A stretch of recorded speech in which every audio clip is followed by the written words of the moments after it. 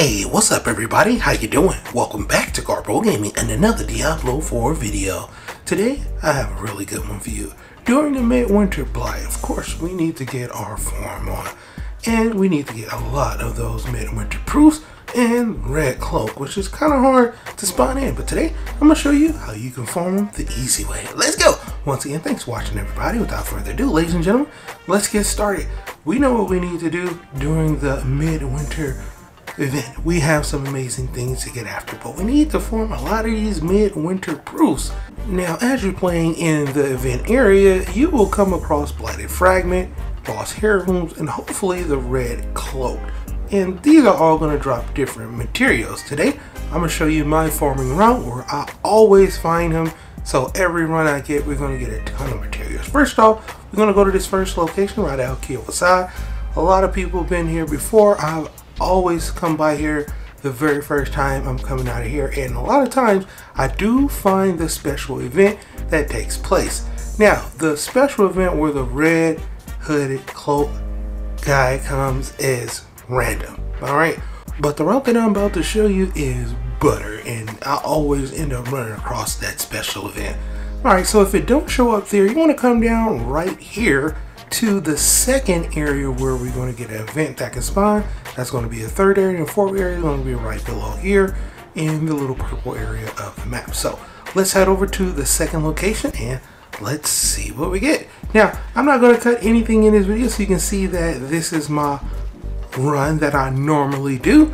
And yeah, I'm going to speed things up for the purposes of this video by not doing the events that do pop in. Now here we go, nice little spin, and voila, just like that, we have the Blighted Rivalry event. This is what we're looking for. This is where the new event boss can spawn in. Let me explain to you the way that you do it. It's going to be a broken wagon. You want to interact with that, and it's going to bring up this nice round fire that's going to arc out. Once it arcs all the way across the frigid husk, you will be able to deal damage to it. You need to take out all of the different frigid husks that is around in the circle. As long as the fire barn is lit, it will go out. If you don't defeat all of them in the allotted time, just go back to the barn, hit it again, and the flames will go out, and then take out the frigid husks. The red cloaked horror will spawn in, take him out, collect your loot, and move on. Now, the most amount of times that I've got this special event in this one run is 2 times, which is pretty epic. So from my second spot, I'm going to go to my third spot, which is over here. So let's hop on our steed and let's head on over to the third spot. Now, like I said, for the purposes of this video, I'm not going to be doing any of the event. But if I was you and I was doing this, like for real, I'll be stopping at every event that happens, even if the red hooded cloak event doesn't pop up, you know, because you want to just farm as many materials as possible. Now, once you make your way through here, there is a stronghold that you can do as well. So if you want to be super efficient about making this run as effective as possible as far as materials that you're going to gather from in this event zone, you would definitely want to come over here and do the stronghold as well. And after you finish the stronghold, then you will make your way over to the next public event area, which we're going to travel to. But like I said, for the purposes of this video, I'm not going to do the stronghold, I'm not going to do the events, I'm just going to show you my farming route that I take. And every time, I would say 9 times out of 10, not every time, but 9 times out of 10 during this farming run, I'm gonna get that red hooded cloak event. Alright, so boom, here we are at the next spot, and over here is where you can get an event to spawn in. No event spawn in for me, you know, but you know, that's fine, that's fine. We already got one hooded event. We had another event that I could have did, passed up in a stronghold as well.